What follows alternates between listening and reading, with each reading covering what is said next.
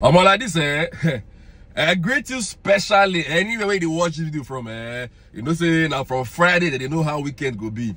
Sharply, I don't do the run normally now. To my 3 sharp updates where you need to hear today will be September the 8th, 2023. Normally now I just do my owner carry my keke enter inside the street of the social media lifestyle they walk they go. As I they walk they go, that be bang. What did they saw? I say, like this and this so. Peter Obi and Atiku now, they don't carry their family members go to beg appeal court, say, I beg, make una give us copy of the judgment. So we go file our further appeal for the Supreme Court. No, that judge just finished. No one we don't hear. Give us our copy of the judgment when they judge us. We to go file our appeal for the Supreme Court because time don't they know that 14 days that they get to take go file their appeal for the Supreme Court. Anyway, I will give them the full details of that gist. Just come down number 1. As I come up for there, as I now carry my keke they go because I'm not too careful. As I they go for the social media lifestyle again, I be bang. What did they say? Man, say, una former president. That is former president Muhammadu Osagumero Buhari. It don't boss like this now. It's also based on that tribunal judgment. So when they all pass, so you say.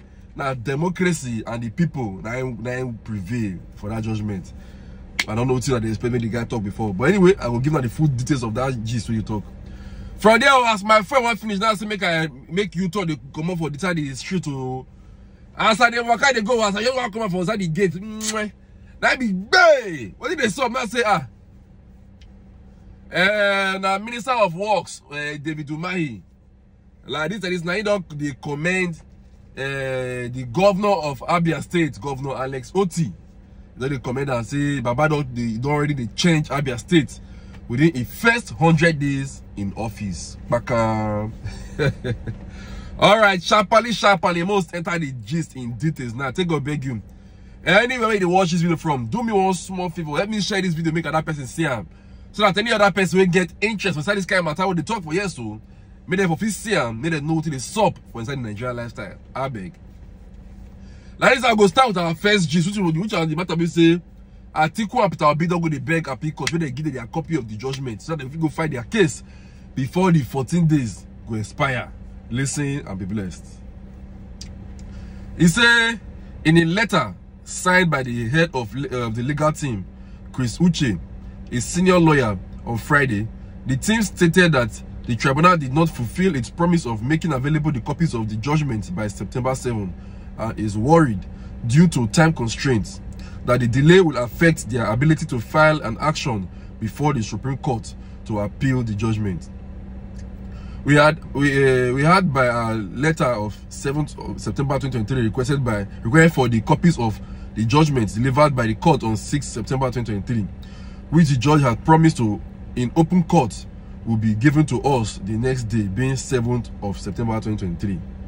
Our clients are worried that up till today, we have not received copies of the judgment, which were read as ready and televised globally on the 6th of September 2023. As we indicated, given the severely limited time to file our legal appeal, our request is one of extreme urgency, as any day that goes by depletes our time and affects our constitutional right of appeal. As the time to appeal is not extendable, we have already lost 2 days out of the only 14 days available to us, the letter read. Labour Party and its presidential candidates have also made similar appeal to the court, seeking immediate release of the documents given the volume of work that must be done within the short period they have to file Supreme Court briefs. 3 days now appeared to have been lost in the delays.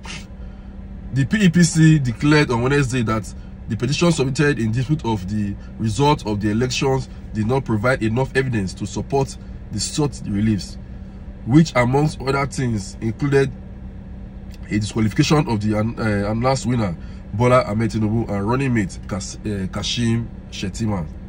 The parties have 14 days from the day of the ruling of appeal to appeal the verdict of the tribunal before the Supreme Court.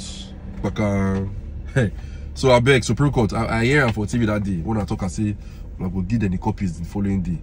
The following day, yesterday, and that yesterday don't pass. I beg. When I don't judge us, not be say that Supreme Court we won't go. Not be say they really expect anything, but at least we just see go. Mono say we fight the matter to the end. Give them this copy now. What for you? Ha. I beg you. Also the second gist, which is the matter where on a former president Buhari talk. See man, say based on that judgment, say the people and democracy and win. Listen and be blessed. He said Buhari in a statement by his media aide, Garba Shehu, saluted the 5-member panel of the tribunal for standing against what he described as any form of intimidation to deliver justice. The ex-president urged Nigerians to give total support to the administration of his successor, President Bola Tinubu, to deliver on his promises. If anybody has won, it is the democracy and the people, Buhari said, adding, with the verdict of the court, the election period is over and it is time to put the heat and dust behind us. The former president said the tribunal has written history by spawning intimidation and all manner of prejudice to deliver justice. On Wednesday, a 5-member panel of the tribunal led by Justice Haruna Samani in a unanimous judgment dismissed the petitions challenging the victory of Tinubu in the presidential election. The presidential candidate of the PDP and Labour Party, Peter Obi, as well as the Allied People Movement, had filed petitions challenging the victory of Tinubu of the APC in the election. Baka, anything you want to talk. Also, our last gist, which is in fact, we say, Minister of Works, they praised Alex Oti for its developmental strides in just 100 days in office for Abia State. Listen and be blessed.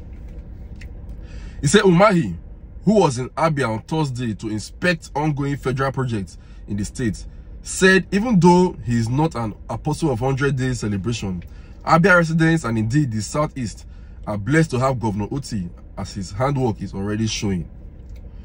Let me thank you for a lot of improvements that you have done in the state just few months now.